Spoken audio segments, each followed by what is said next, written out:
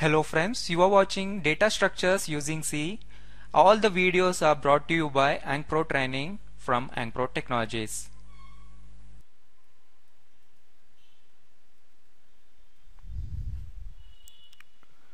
So friends, in this video I'm going to explain you how to delete a node from a tree. So in the previous videos we have introduced the binary tree, binary search tree, and how to insert and find a node in the binary search tree. And in this video I'm going to show you what are the different cases when we try to delete a node from binary search tree, right? So you can delete a leaf node from the binary search tree, and you can also delete a node with one child. And there may be a situation where you can want to delete a node with two children or two or more children, right? So first let us analyze each and every case. So now let's understand how to delete a leaf node. Say there are 4 leaf nodes here. So I can delete any leaf node with the same technique. So if I don't want this 70 here, I'll just find the 70 first using the algorithm, find algorithm. I'll use this 70 and I'll store the address of this 70 in some node, in some temporary node, and I'll free that temporary node. So this will be deleted, and I'll simply store the null inside the right link of the parent node. That's it. Right, so null here. So if I want to delete this, I'll simply delete this and I'll store the null inside here. That's it. So this is simple when you want to delete the leaf nodes, right? So how to delete a node with one child? Say suppose here is a node called 60. I want to delete 60, but this has got one child node. How to delete this? So I'll use the find algorithm to find the node 60. Once I find the node 60, I'll store the address of 60 inside the temporary node. So before trying to delete this node, I want to make sure that this node will occupy the place of this node, right? So I'll simply store the address of this node 6000 inside the right link of the parent of this node, right? So that is 6000 comes here. So that means this node is pointing to this node. Once this is done, I can simply delete this node, right? So this is how we can delete a node with a child node. So there may be a situation like, so this is a left link, right? This is the left child. So the same is true for the right child, right? Say suppose it has the right child. So before deleting this node, I am to make sure that address of this node will be storing in this node, right? So I'll store this and I'll simply remove this. So this is how we can delete a node with one child. Okay. So imagine a situation when you want to delete a node with two children. Say I want to delete 60, but it has got two children and one of them has got a right subtree also, right? How to delete the 60 node now? So before deleting the 60, you want to make some adjustments for the left subtree, right? So once this is deleted, what about this right subtree and what about this left subtree? There should be some arrangements, right?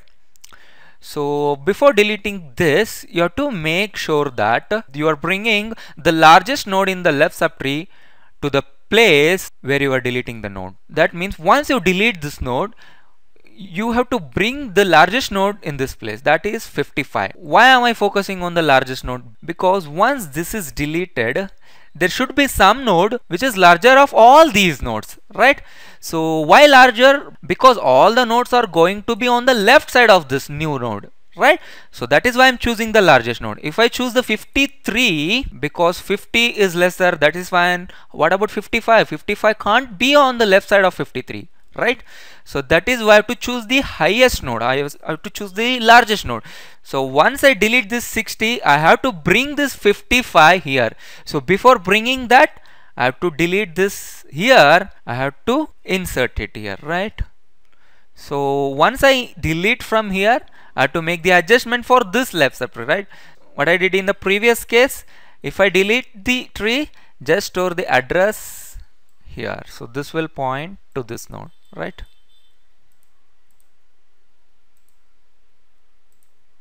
Right. So this will be adjusted now. So this is how you can delete the node with two children. So here is the code for deleting a node. So this function, delete function, takes two arguments. One is the address of the root node and the data which is going to be deleted, and this will return the address of deleted node. So here is the code for deleting the node.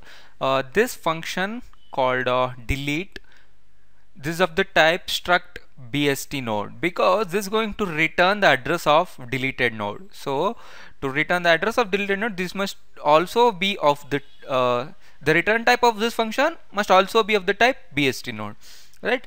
So notice here it has got this asterisk before its name, and it takes two parameters. One is the address of the root pointer, which has got the address of the root node, and the data which is going to be deleted, right? So before deleting the node, first we have to find the node, right? Once we find the node, we can easily delete that. So first let's understand the code for finding a node. So here I have declared a temporary variable, say temp. So this is a temporary variable which holds the address of a node. Okay. If root equals to null, what is root? Root is the pointer which is pointing to the root node, right? If root equals to null, if it is not pointing here, terminate. Tree is empty, you can't delete a node. Else if data is less than root arrow info. So what is data? The item or the node that I'm going to delete. Let us say in this case I have to delete 10. So data is 10. I want to delete this node. Is data less than root arrow info? Root arrow info is 40.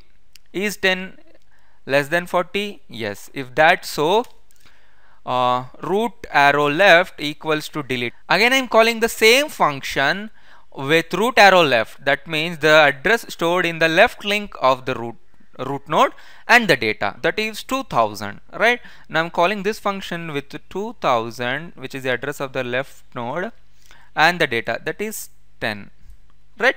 And I'm storing whatever it returns in root arrow left. Now root is pointing. Now this root has got 2000 in it, right? Now it is not pointing here, but it is pointing to this node, right? Okay, if root equals to null, what is root? Root is not equal to null. Then check. Data is less than root arrow info. Is 10 less than root arrow info? I mean 20. Yes, it is. 10 is less than 20. Then again call this function, but this time root arrow left. What is root arrow left? Root arrow left is address of this node, that is 4000. Now call this function again with 4000 and the data 10, right? Now this root is currently pointing to this node, right? Is root equal to null? No. Is data less than root arrow info? Root arrow info is 10. Is 10 less than 10? No. The condition fails here, but root is pointing to this node. Else if data is more than root arrow info? No. Data is not also more than, but it is equal. If it is not less than root arrow info, and if it is not more than root arrow info, then we have got the element. So we have searched for the element now. Okay, we have found the element. Now look at the code for deleting it, right? So this is not going to be executed now. Now we are, if else if is over, now we are in else if. Let us look at the code for, so this is the code for deleting that node, right? Now root is pointing to this node. Yes. So this is the code. If element found, we got into the else part, right? So this is for the node which has got both children. So this is the code which has got one or no children, right? Okay. First let me check if anything is there in root arrow left and root arrow right. No, both have got null. That means there are no children. Then come to this part, else part, right? So store the address of root. I mean, what is the address of, what is the content of root? The address of this node, the item to be deleted. Store that inside temp. Okay, now temp is pointing to this node, right? If root arrow left equals to null, yes, root arrow left is null. Then store root arrow right inside root. What is root arrow right? Root arrow right is null. Store root arrow right inside root. That is, now root contains null. Okay. If root arrow right also equals to null, yes, then store root arrow left inside null. That means again, then store root arrow left inside root. That means again root is going to have null. And free temp. Now I'm going to free temp. That means this is going to be deleted, right? And root has got null in it.